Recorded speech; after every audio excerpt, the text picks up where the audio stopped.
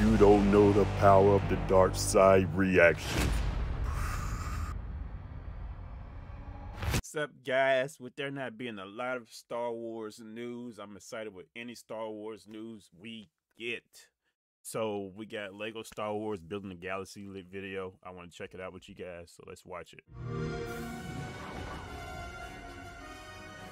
It is just one of the biggest games we've ever done. So many planets, so many places to go, so many characters. So much to do, there's so many different ways to do it. Can't It's wait. so funny. It's not the Lego Star Wars you knew. We said, right, let's give the fans everything Star Wars, we're going to give them the galaxy. In LEGO Star Wars, The Skywalker Saga, we had an incredible opportunity to build planets. Planets that we'd been to in our imagination. Planets that we'd loved as fans of these stories across 9 movies. One of the big things we wanted to focus on when we started this game was freedom. We wanted to blur the lines between levels and open world exploration as much as possible in this game so that it felt like one big cohesive galaxy. The game itself is obviously episodic. As players play through those, they will unlock these wonderful planets that they'll get to explore. You can go from Tatooine to Coruscant, you can go to Bespin, you can go to Agent Kloss, you can go to Acto. The planets are where this game really comes to life. The sheer scale of this is off the chart. Being able to traverse the entire galaxy, going from all the planets that you would recognise from the films. We've just really tried to delve into making each planet feel like alive and unique to what it was in the film. We started by going through every planet, discussing colours and texture details. Each planet and location has got so much original, authentic Star Wars detail. We got new systems that gave us a lot more finite control. How the planets look, how the levels look, how the ships look, it all looks so good. There's also a couple of little details that people might not really observe straight away. One of them is the Lego weathering effect. When you have the players or vehicles transition through the environment, they become sort of dirtier. For example, Tatooine Desert, all the characters like have sand on their feet. It was really satisfying when you actually can play the game, whichever character you choose. We wanted to make sure that all the little crevices and all of the places like snow, mud, sand, all these elements would start to increase. You really do feel part of that world. It's just fantastic. Away! Get out of here! I find it impossible to pick a favourite planet.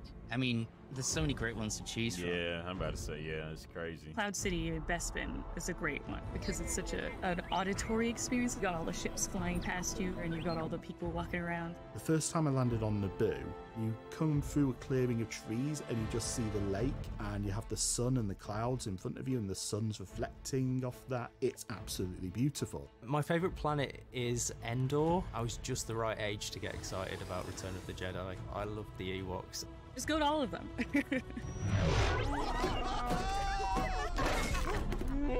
I'm like a kid in The candy world store. of LEGO Star Wars The Skywalker Saga needed to be alive.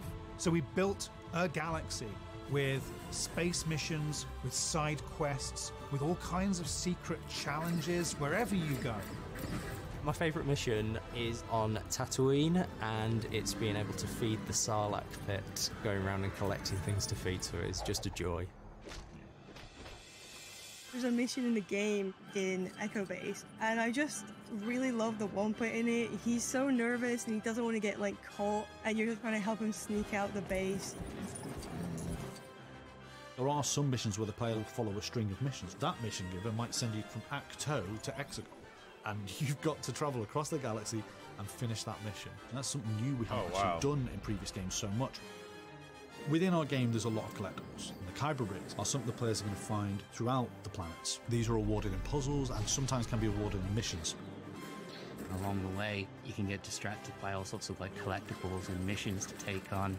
And before you know, you realise, I haven't continued the story in about half an hour. I've been too busy collecting Kyber bricks.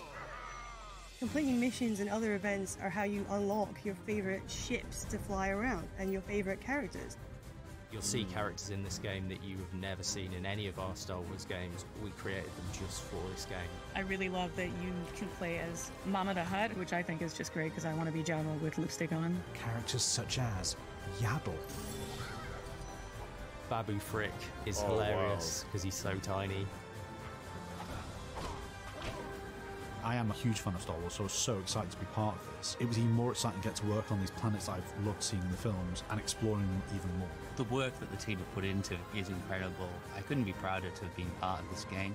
We were able to capture so many worlds and bring them all together and really create them the way that we wanted to is something that I'll always be proud of.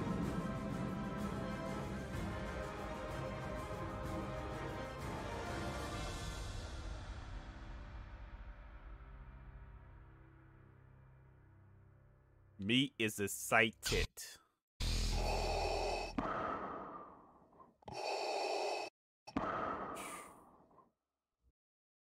It's going down. I'm excited. I'm excited. I'm excited. Let's get it. Lego Star Wars. Y'all know what it is. Y'all see Vader. You see him on the blanket behind me. You don't know the power of the dark side.